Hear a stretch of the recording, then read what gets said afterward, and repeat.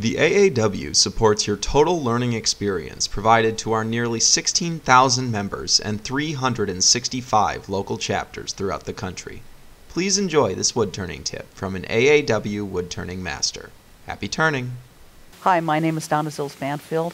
I'm from Derry, New Hampshire. I'm a full-time woodturner, and I've been turning since about 2002. I'm here in Portland, Oregon. I'm here demonstrating for the International Symposium of the AAW, and I'd like to share some tips on how to take your wood burning and pyro engraving to the next level. What I have here is a wood burning tip that is an 1/8 inch radius skew. And I don't need to have a lot of heat on it, but what I do need to make sure is that it's sharp. So this is I'm going to show you how I sharpen my tip. This is an old diamond stone. Old meaning I've already used it up on my wood turning tools.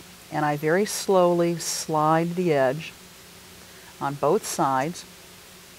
And I have no heat coming through the pen right now. And I just want to take that to a nice, fine, crisp edge. Not that different from a carving or turning tool.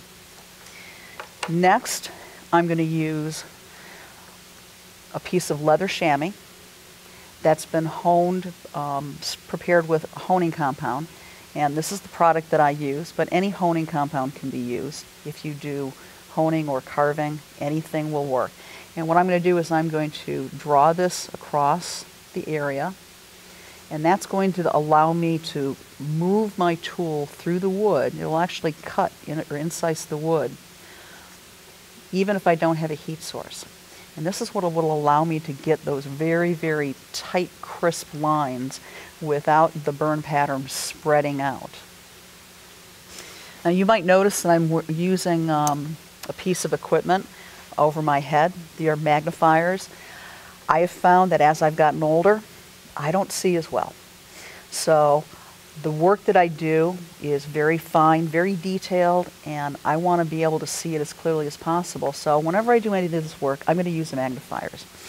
There are a lot of them out there. No one particular one is better than the other, and there are different focal lengths. So pick one that works for you, and maybe more than one will work.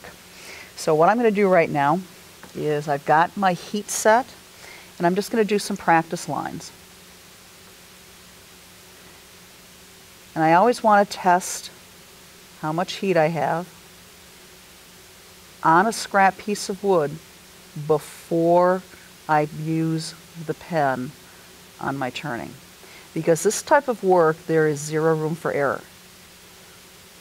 If I make a mistake, or if I've got my heat too hot on my pen, and I get a large burn mark, and I'll show you what I'm referring to. I'm just going to add a little bit more heat.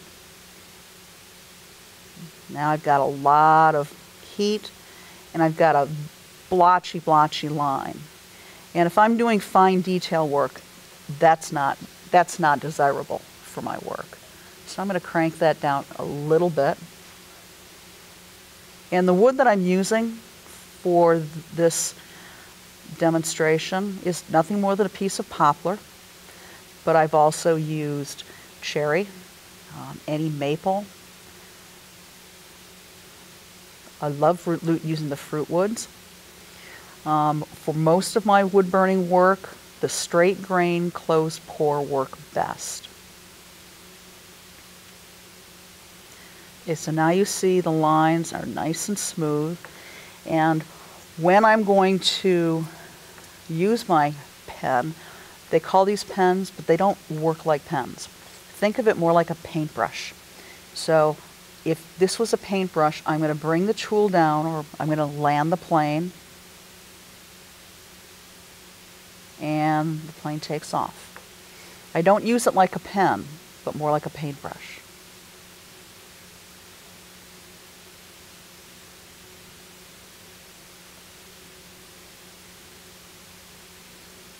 And when I'm going to do curves, I want to keep the pen moving continuously.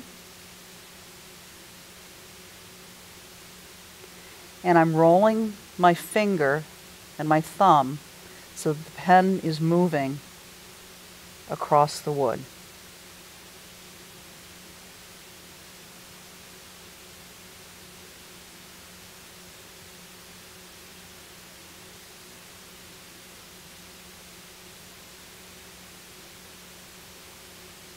And if I'm doing a series of lines, I like to keep the line that I'm working on,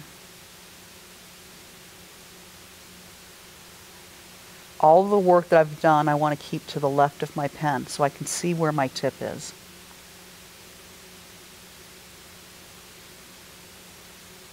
Because if I come to this side, I can't see through my pen how close I am. But if I'm on this side, I can see exactly how close I am. And different woods react differently. I'll put aside this piece of poplar and I'll come to a piece of rock maple.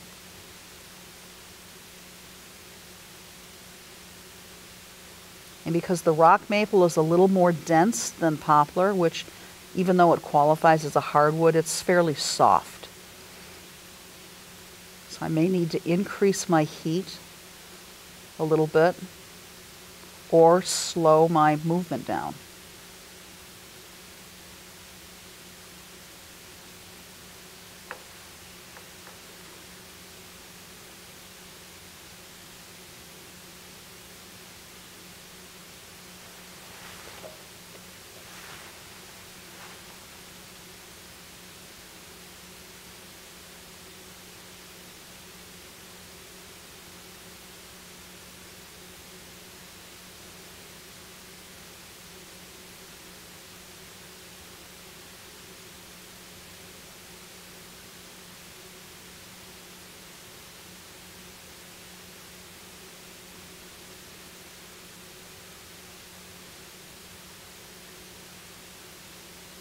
And if I've taken the pen on one line a little bit too far, I can always, because I've sharpened and honed my tip and it cuts, I can find where that line was and just put my tip right back in that line and extend the line. I'll show you again what I mean. So I'm going to put a line here.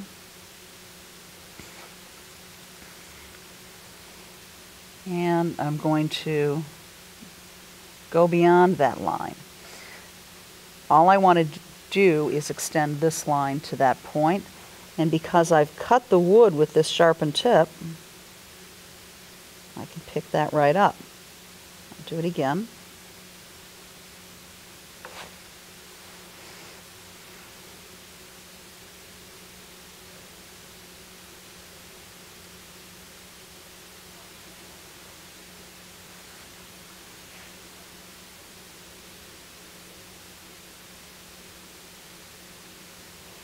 And with practice, you're able to put that line, extend that line without it showing that, oh, I made a mistake and I have to pick up that line.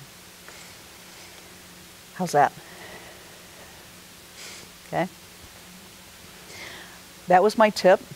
I hope that you find this very helpful for you. And don't forget to practice, practice, practice.